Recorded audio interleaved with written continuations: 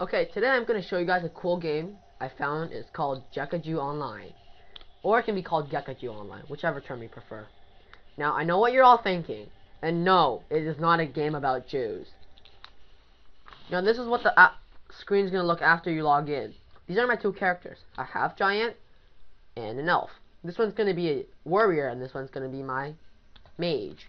As you can see, it's called Harry Potter. That sounds funny. When you first start, you land in a room. I suppose it's a dungeon, with this orc in front of you. The description says, a rather disgusted orc wants you back to bed. I wonder what that could mean. Oh my goodness! I am not a bitch. I'm not a whore. Well, I would like to click on the yeah, screw you option, but I know not to, because in order to get my stuff, like quest, I gotta click on the who the fuck are you. Oh, let's just go with that. He wants to see if I remember last night. I don't remember last night. I didn't do it. That's probably another whore or something. Now I'm gonna click on how the hell do I get out of here? Click on OK. He said he'll be sad if I leave, but he'll tell me how to leave. Wow, that's like hypocritical, isn't it? You can move around with WASD button. Woohoo! The window doesn't close. That's nice. And I can rotate with Q or E, or the right mouse button by dragging around. Now he told me to go talk to strange people in the basement. It's kind of sad, and no wonder he lost his bitch. Gotta find a new one. Now for the second NPC. Hello there. Seems like you had a busy night. Yeah, doing your mom. How'd you like that, eh? Ah, he actually says A. That's funny. I'm the tutor of inventory. Yeah, nobody gives a damn. Okay, let's go. He tells me that I'm stupid if I don't know how to complete this task. Well, you're kind of stupid yourself, don't you think? Now, he tells me that all I gotta do is drag some items. Wow. Yeah, this is gonna be hard. I never dragged items before. He thinks I'm stupid. The next task is gonna be impossible for me. Really? Well, it wasn't impossible when I was doing your mom. Okay, it tells me to put my shovel in my inventory. I already did that for you. And double click on it. It says magical barrier shielding this place, preventing the item usage. Now drag the shovel and the item can be used from quick slot. It just told me to use the item. And they have a magical barrier shielding this place? Doesn't it seem retarded? You little retard. Now give me my reward. The third NPC. Hopefully it's not a dumbass like the other one. It says tutor of combat at skills. This one's nice to me. It says hi there, darling. That sounds pretty good. So darling, looks like she's dating me, I suppose. But she has two swords in her hand. Either she's a mass murderer or she's a psychopath who just wants to date me. Use happy-go-lucky NPCs and other peaceful creatures cannot be targeted like that. So I can't attack NPCs. Well, that's a no duh. Since when can you attack NPCs? To beat monsters up, you have to target them with your cursor. Yeah, I don't think there's any morph that doesn't do that. Okay, on to the next NPC, since this one's completely retarded and has nothing better to say. Oh, wait. Tells me there's more skills. Click on my skills menu. And there's spells, skills, passive, abilities. Wow. Hey! There's an icon called middle finger. I want to know what they do. Okay, that's for another time. I'll show you guys later. Now, next NPC.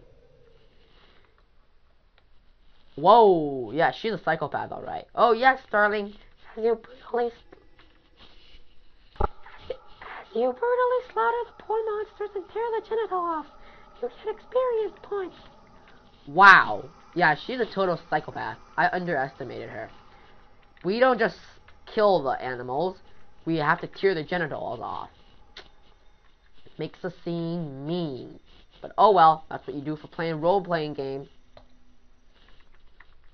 She tells me I have to gain some EXP from killing monsters. And use that to buy skills.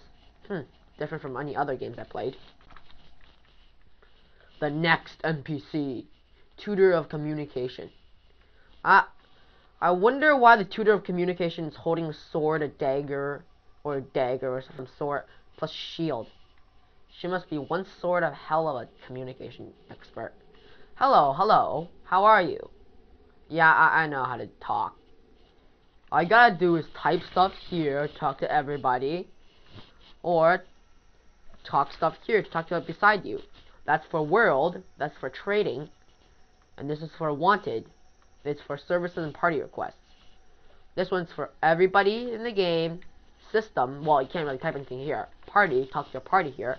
Clan, if you have a clan, talk to them here. And tell, which is like a PM, a whisper to people. Yeah, that's what basically she all says. She looks devilish for some reason. I don't know why. Those blue eyes don't match. Okay, here's the last NPC.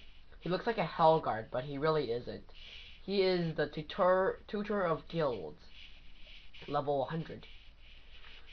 Well, all he teaches you is about stuff about guilds. Guilds are something you can join after you reach level 10. Yeah, I'm pretty sure you guys know that. In order to guild, you have to be level 10. Well, yeah, you just repeated that. Each character class has its own guild. There are some guilds that accept members from multiple classes. Some guilds have called sub-guilds. These guilds that require you to complete other guilds. Sub-guilds in general are more powerful than normal guilds. Some examples are the Rohans, who are the sub-guild of samurais. Wow, samurais. Sounds cool. For new players, the best guild choice is the Adventurers Guild, which is located here. That's total bullshit. The best guild here for noobs is not Adventure Guild. It's called the Mountie Guild. It's a guild where you learn to ride animals as your pets. That would make transportation much easier. Okay, now give me the reward. Oh, I'm here to tell you about a few more important details about this game. First of all, you have to know the main command button, which is insert, which is the insert button on your keyboard. What it does is it makes you regen your EP, SP, and HP. Now your EP is the point you need to use your skills and stats. Another cool thing I want to show you would be the camera views. You can use the Gekkeiju mode, which is the one we're using right now, the old client mode, which I can't show you right now, but I'll show you later, and the FPS mode, which is look like what you're doing when you're playing a first-person shooter game. But take my advice, the Gekkeiju mode is still the best. And to clear some things, this game looks like RuneScape, but it's not. And this game is completely free. By free, I mean completely, totally free. No members, no item mall, no those payment craps. You can donate if you want to, but you don't get a reward if you donate. And one last point about the game. Even though I'm level 2 and level 9, this is an account I made just for making the video. I have a really high level account in the game. And trust me, I'm not lying.